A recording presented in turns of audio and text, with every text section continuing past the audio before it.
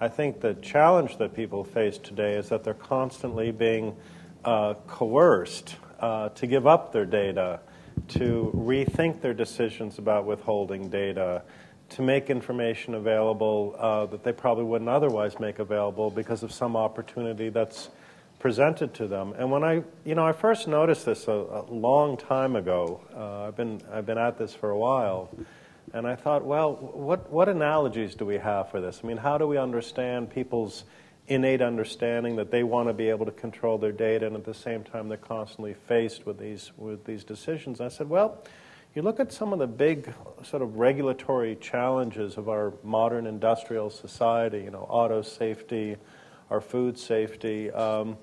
Consumers in the early days were often in very similar situations. I mean, cars were really dangerous. I mean, they're still dangerous, but they were really dangerous.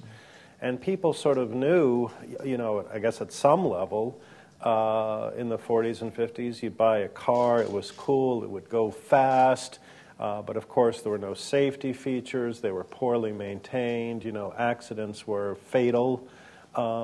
And for a long time, people just had this sense about it, well, they're cool, and, there's a risk with driving, you kind of get used to it. And at a certain point, I think what began to happen in the conscience of American consumers is they thought to themselves, hold it, shouldn't I be able to, drive a car, use a product, get its benefit, and not face all these risks, right?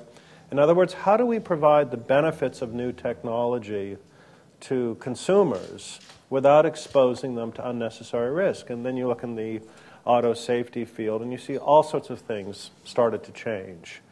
Cars were built better, maintenance was better, safety features were adopted. But here was the key insight, and I think it was really Ralph Nader who helped people understand this. At the end of the day, it wasn't going to be the driver going to more auto safety schools that was going to make the driving experience safer, right? It wasn't going to be the driver who was told, if you're about to have an accident and someone's in the front seat, you need to swing your arm out and protect that person, taking your hand off the steering wheel to prevent them from flying through the windshield, right? This is actually how auto manufacturers before Congress in the 1960s explained safety practices for driving a car. You should do this if you're approaching an accident. And everyone nodded because that's what they had been taught.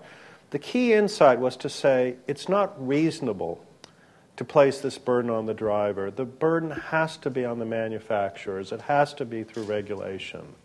And I think that's the big shift that we're going to see on the internet privacy front. At some point, people are going to say, whether it's Facebook settings or Google Buzz or something else, they're going to say, it's just not reasonable for people, to have to spend all this time trying to refigure out what their privacy settings were. Someone else is going to have to step in and say to these companies, people should be able to go online, use these cool services, and not have to spend so much time worrying about their privacy.